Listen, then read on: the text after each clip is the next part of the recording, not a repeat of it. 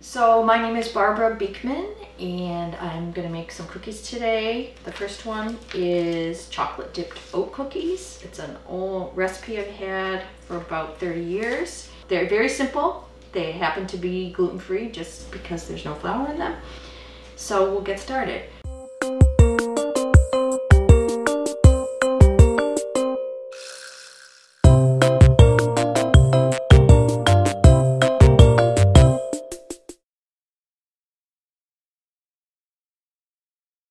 You know, I like a lot of different cookie recipes. I would always try new things. My husband and my daughter do not feel it is Christmas if we don't have this.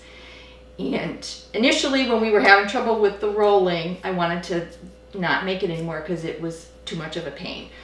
But my daughter and I modified it to make it in the pan, and it's made a huge difference. So every Christmas they start right after Thanksgiving saying, when are they call them dollops because they used to be a little round dollop, and they start lobbying to have them. So we have had them every year. We cannot skip them. Mixed up. So just wrap it up, put it overnight.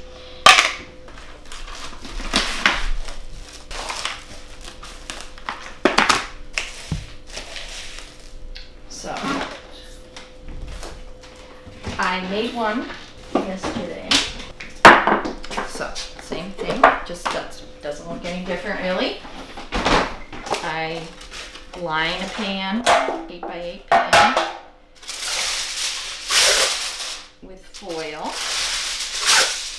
and you don't have any problems getting them out.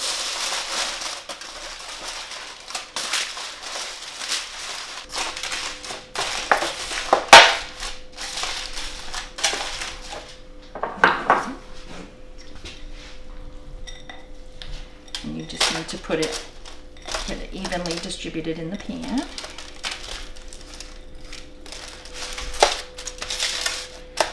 Press it down a little bit so it's nice and firm in there, into the corners, evenly as you can get it. And then it bakes at 350, I believe. Yes. So the oven's ready, 350, so they're in the pan. We're gonna bake them for 20 minutes. So now at this point, I'm turning the oven off. I'm gonna put the chocolate on. And so just scatter the chips as evenly as you can. The chocolate. Take your knife and spread it out.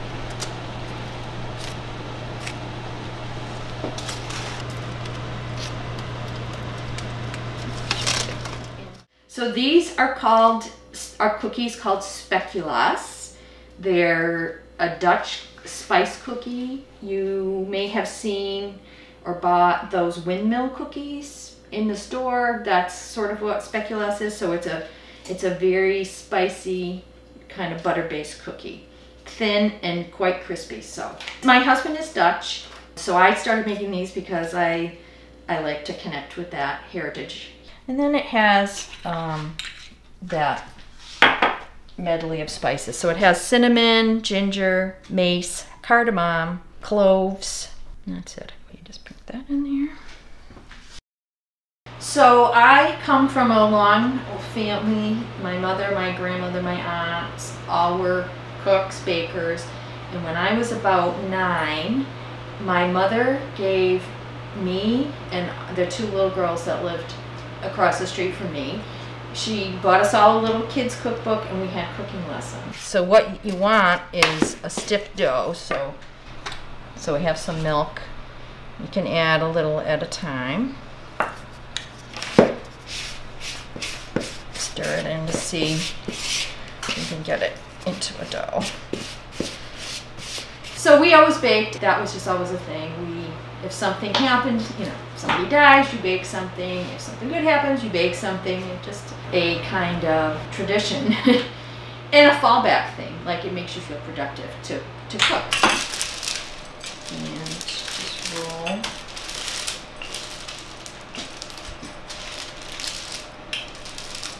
this should be thin, 1/4 of an inch or less, maybe even 1/8 of an inch. Because again, a crispy cookie becomes just a hard cookie if it's too thick. Could do this all day to get it even, but so that feels pretty good.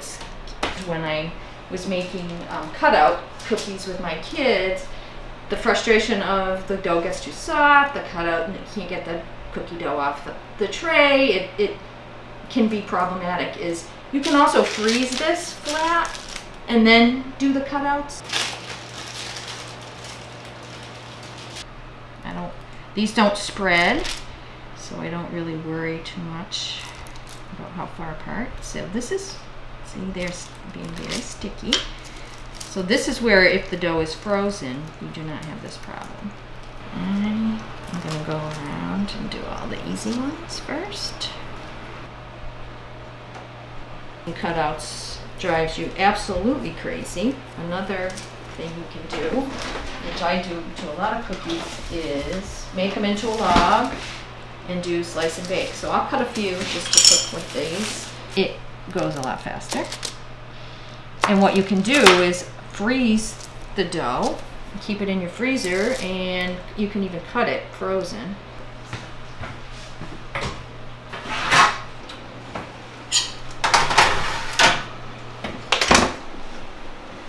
And so those are at 325 and they cook for 15 or 20 minutes. You want them to just be a little brown on the edges. So this is all just cookie recipes. Plus I have cookbooks that are just cookies. Plus I have a giant drawer full of recipes. This is my family's, they can't stand it. It's many, I can find things. I know people think you can't. I know what they look like. I have a great feel for that. I do not like recipes that need special techniques. I like straightforward process and I don't have a lot of patience for very particular techniques or things that take too many steps. It's not worth it to me. There are many, many good cookies you can make that are not hard, as you can see. So stick with the easy but tasty ones.